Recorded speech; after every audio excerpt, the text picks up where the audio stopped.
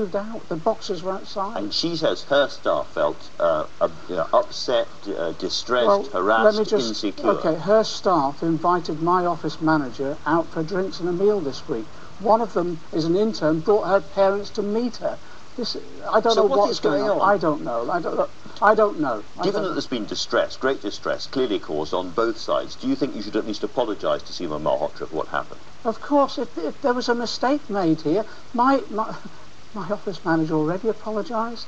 She apologised to the staff and she thought they'd moved out. But we've got to stop this. What camera am I? Okay. Am I on this camera? Let me just say let me just say this to Labour Party supporters, Labour members of the Parliamentary Labour Party. We've got to stop this now. There's a small group out there that are willing to destroy our party just to remove Jeremy Corbyn. We've got to stop them. We've got to unite. And if you want to come for me and Jeremy Corbyn, that's up to you, but don't pick on staff who can't defend themselves. In addition to that, last week, Save Labour, we're talking about splitting the party.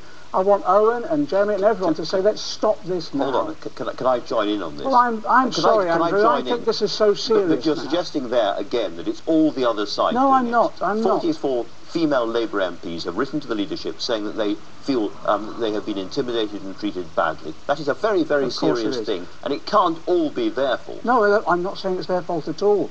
What we're saying is, if there's intimidation out there, we've got to stop it.